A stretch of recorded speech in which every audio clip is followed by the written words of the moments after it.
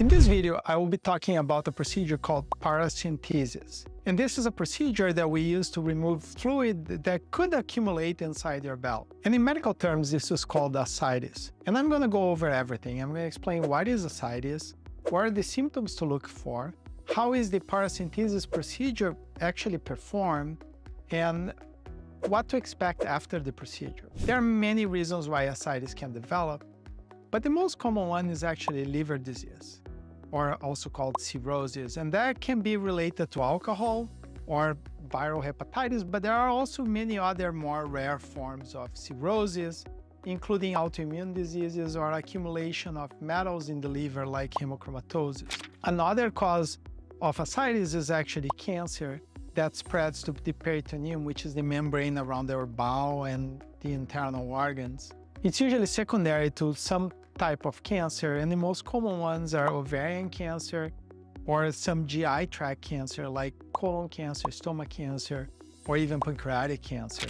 Other causes of ascites also include infectious diseases like tuberculosis, or heart failure, or renal failure, and also other inflammatory conditions like pancreatitis. Now, when we see a patient that has accumulation of fluid in the abdomen or ascites, and we're trying to figure out why, we try to divide the patients in two different categories.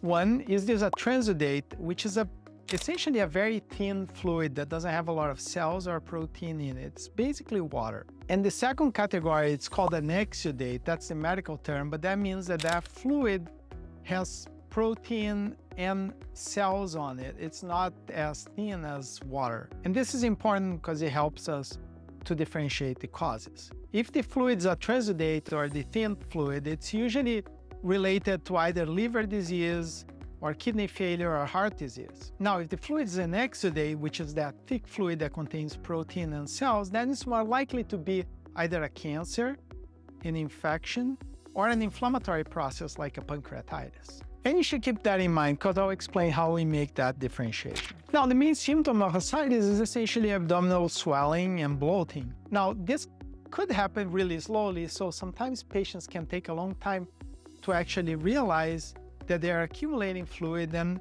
may only realize that when they start developing pain or difficulty breathing. One way that patients can tell they're accumulating fluid is that they keep gaining weight despite the fact that they cannot eat very much because the accumulation of fluid compresses the intestine and causes nausea and lack of appetite. Now, it may be difficult sometimes to determine if the abdominal distension is related to fluid or distension of the intestine and accumulation of gas.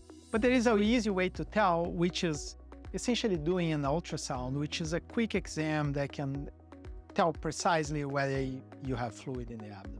Certainly, if you're having symptoms related to the fluid, the easiest way to relieve those symptoms is to actually do the procedure called a paracentesis. Now, the procedure is a pretty simple and safe procedure. Essentially, all we do is we introduce the needle through the skin into the peritoneal cavity, and then we connect this needle to a vacuum bottle or some type of suction system to remove the fluid. The procedure can be done in the office or in the hospital, and it's done with the local anesthesia only. So essentially we clean the skin, of course, with an antiseptic solution, and then we give some local anesthetic with lidocaine. As you know, the lidocaine is like a bee sting. It can hurt a little bit when you do it, but then it numbs the skin, and the lidocaine is administered with a very small thin needle. And then we use a slightly larger needle. It's actually not that big of a needle to actually do the fluid extraction. And this needle is introduced in the peritoneal cavity under direct ultrasound visualization. We can see the needle going in and going through the fluid. In our practice, we usually use vacuum bottles and we drain the fluid. And the amount of fluid can vary a lot. Usually people do not have symptoms until they have 1 to 3 liters of fluid that accumulated. But sometimes patients can actually have a lot of fluid inside the abdomen. My all-time record was removal of 26 liters of fluid. Can you imagine that? So if you imagine that every liter of fluid is about 2.2 pounds, 26 liters of fluid is over 50 pounds of weight. After placing the needle and when you start removing the fluid, the procedure is painless and you just lie on the table and wait until the fluid is completely out. And this can take anywhere from 5 minutes to half an hour, depending how much fluid you have. Usually, if we remove a lot of fluid from you, usually more than 4 liters, we tend to replace it with an IV solution of albumin, which is a concentrated form of IV fluids. Especially the first time that we remove the fluid, we'll always send that fluid for testing so we can find out what is the cause of the fluid accumulation. The most common tests that we send the fluid include cell count, so we check how many cells are in there. Are they white cells? Are they lymphocytes? Are they neutrophils? What are they? And that can help us to diagnose infections, for example. We also send the fluid for albumin and protein to determine if the fluid is an exudate or a transudate. And I'm going to talk a little bit more about that. We usually send the fluid for cultures as well to rule out an infection. And we always send the fluids for cytology to make sure you don't have a cancer. We also need to do a blood test at the same time to check for the albumin, because that's exactly how we know if this is a transudate or an exudate, because we compare the albumin in the fluid to the albumin in your blood. And then we do a little calculation to determine what is the SAG.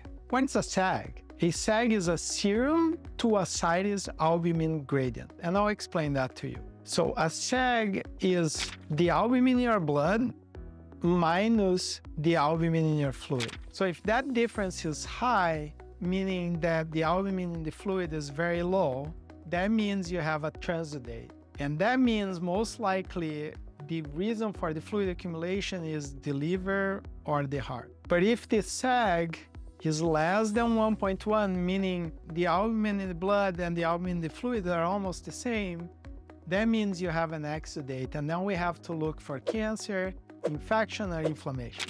Now, we also need to talk about the possible risks of the paracentesis. And the paracentesis is a very safe procedure. It's done many times a day in a medical environment, and the risk of complications is really, really low. But there is a risk of bleeding, there is a risk of an infection potentially, and there is a risk that your blood pressure can drop, especially if we're removing large amounts of fluid.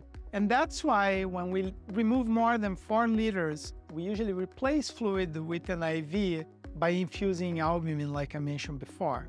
And the reason we replace with albumin is because it's a very concentrated form of fluid. So hopefully that fluid will stay in your blood and is not going to leak directly into your abdomen again. Let's say if you replace just with a saline or regular water, the fluid will probably just go back to your abdomen almost instantaneously. Now, paracentesis is almost always done as an outpatient, which means you go home almost immediately after the procedure. Some patients have to rest for a little bit because they can get tired after the procedure just from removing all this fluid. When you go home, you should drink some fluids to try to stay hydrated, although you should avoid large amounts of salt intake because that can worsen the fluid and make it come back. Now, here are some things that you need to watch for after the procedure. Normally, a paracentesis is not a painful procedure. It can be a little sore. But if you develop severe pain, that's a warning sign and you need to contact us immediately. Now, after the procedure, try to lie down for some time so you can recover. Try not to get up and try to do too much right away until you know you're okay. If you develop dizziness or feeling like you're gonna faint, you should sit down or lie down and drink some fluid. Sometimes drinking something like Gatorade can help recovering from this. Other things to watch for is any type of fever or redness at the site, or maybe some discharge from the site. If that happens, that could be a sign of infection and you need to let us know. Now, you may not feel that great for a few hours, but recovery is usually quick and most people can go back to their normal activities by the next day. Now, big question that people have is like, is the fluid gonna accumulate again? And the truth is, if we don't take care of the cause of the fluid accumulation, yeah, it will accumulate again. Now, it's hard to know how long it's gonna take.